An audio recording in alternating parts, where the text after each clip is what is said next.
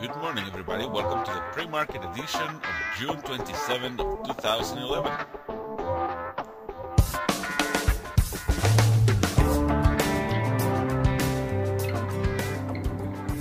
This is Miguel Vences. Good morning, everybody, to this new week of trading.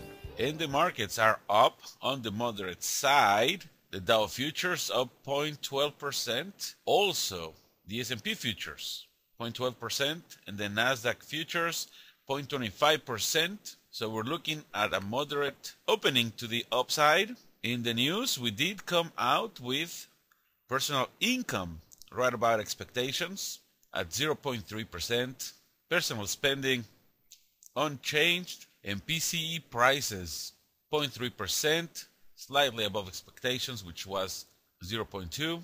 So on the news, the futures didn't move a whole lot. And in the daily chargers, which is really quick, these are the two main levels that we're looking for. Either a breakdown under the 200-day moving average and the lower trend line of our symmetrical triangle around the 1261 area. We do need a breakdown of that for the markets to actually decide to go bearish, or around the 1300 area, just to go over that zone as the signal that we are in for a little rebound, or a little rally at least, till we test the upper trend line of this symmetrical triangle. By the way, somehow the triangle got erased from my charts, but the weekend edition, you can take a look at that symmetrical triangle.